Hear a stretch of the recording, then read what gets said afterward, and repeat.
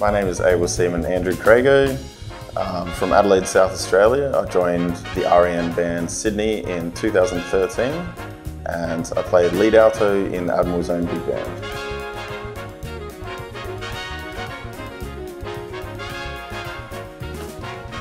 In a big band there's a lot more structure and a lot more rules to follow than in a small group. I'd say especially in improvising, you're usually given maybe 16 bars, 24 bars to construct a solo, and it's an entirely different mindset as to how the solo begins and ends than if you're just to structure a solo over say 2 or 3 minutes in a small group.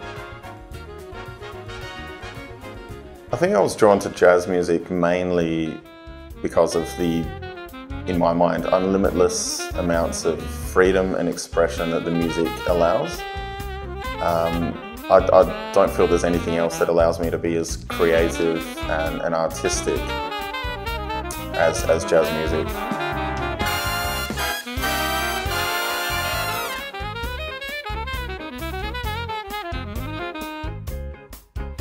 Yeah, so within the Navy Band I've had multiple opportunities to express my creativity, I guess, in a jazz setting with the big band, small jazz groups, playing at festivals and school events, community events, and being a featured soloist on multiple big band recordings.